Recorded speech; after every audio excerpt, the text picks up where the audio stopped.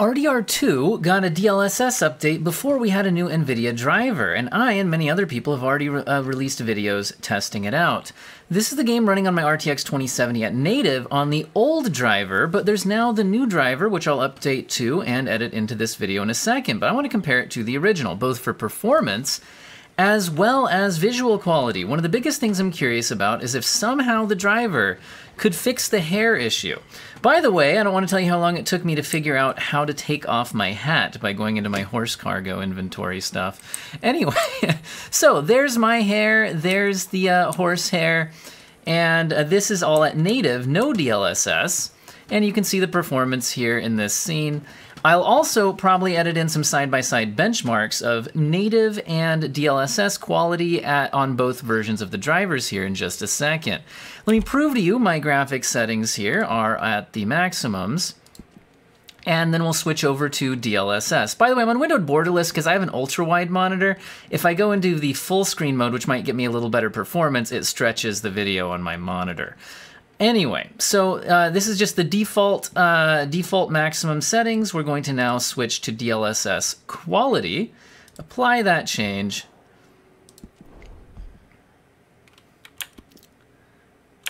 and let's take a look. So a lot of people have complaints about the hair, and you can see kind of a checkerboarding. I didn't notice this as much in my initial impressions video because I was wearing a hat. You can see it in the horse tail, the horse mane, and the character hair. And I agree, this is the worst thing about the DLSS update. Let me reset my averages up there that you can see in the corner. And had I not been wearing a hat, I think I would have noticed it a little more in my initial impressions. So we can see my frame rate going up a bit here. We went from 4950 up to like 5556. It's not the greatest gain in the world, but it does help get me closer to 60. All right, guys, I'm gonna install the new driver and get right back to this scene, and we'll see if anything is improved, performance-wise or graphics-wise, especially on that hair. All right, we're back. I'm on the new driver, and this is at native settings again. By the way, look at the birds. See, there's no ghosting. Let's check if there's still ghosting on the birds when we switch on DLSS. I noticed it in my last section that you just watched, but was, an hour ago for me. Anyway, so this is back to native, and I want to retest native because sometimes a driver update will improve native performance or hurt native performance. So let's make sure we're still getting around that 49 to 50 range that we were getting in the old driver. Let me, let me hit the refresh on that. That middle FPS number is the average. I just refreshed that while I'm running around the horse. So we're definitely in the same ballpark. I feel like I remember it being more like 4950 before, and now we're at like 51 kind of as the average here. Not a huge difference, if any, and again, I'm not even sure if the game spawned me in exactly the same location. Okay, let's take a look at the hair. Let's switch on that DLSS, and once again, you'll be able to see that I was running the same graphic settings as before.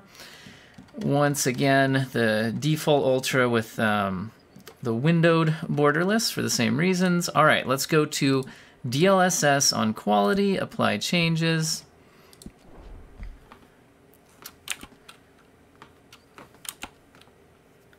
And let's hope the hair got fixed. That still looks a bit checkered to me. What do you guys think? Any improvement at all? I'm not feeling like it. So, looks like this did not solve the checkerboarding on the hair.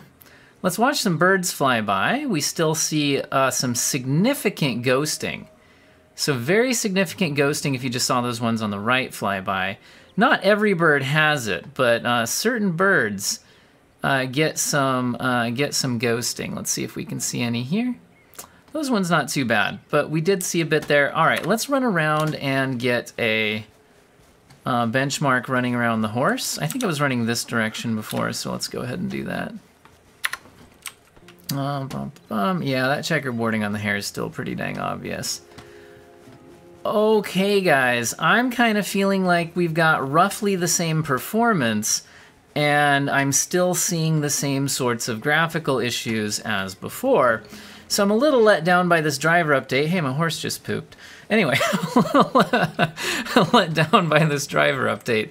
But I'm gonna do a quick benchmark run and show you guys some side-by-sides on that. And just to see if in the actual benchmark we get any measurable improvement that's not showing up here just running in circles. I'll go ahead and give you my final review of Red Dead Redemption 2's DLSS implementation while we watch these benchmark comparisons.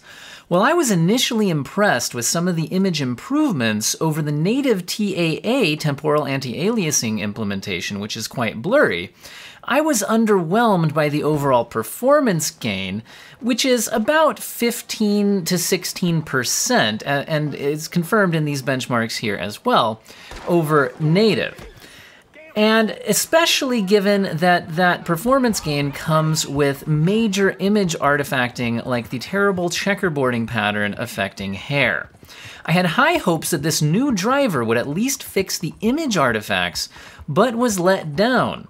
And as this benchmark reveals, there were no measurable performance gains, at least on my RTX 2070 at 1440p, when comparing the old drivers to the new drivers. While the in-game benchmark reported minimum frame rates that were lower on the old driver, at both native and at DLSS quality settings, when I measured the 1% lows using MSI Afterburner, it did not show the same results. I am still glad that RDR2 has the DLSS implementation, since it can be such a demanding game. And while there's some improvements to the image, the hair artifacting is extremely disappointing and distracting. If you are going to use DLSS in this game, be sure to keep your hat on. Also, to address a few common comments on my last two RDR2 DLSS videos, no, I'm not CPU bottlenecked. That's why there is a CPU usage indicator at the top left, and the GPU usage is near 100% the entire time.